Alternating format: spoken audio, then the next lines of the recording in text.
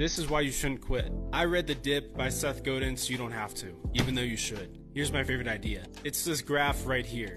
When doing most things, there's a period of excitement when we're just starting out. Whether it's starting a new business, learning how to code or play the guitar, or even going on a run, there's a period of excitement at the very beginning.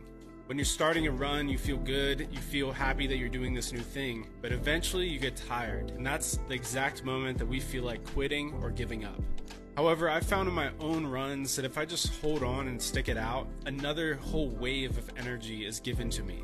And this second wind is actually a legitimate thing in the runners community. But the really interesting thing about this second wind is that it's not just specific to running. It can happen in starting a new business, learning to code, guitar, all the things that I mentioned. But it won't happen if we just quit and give up when times get tough.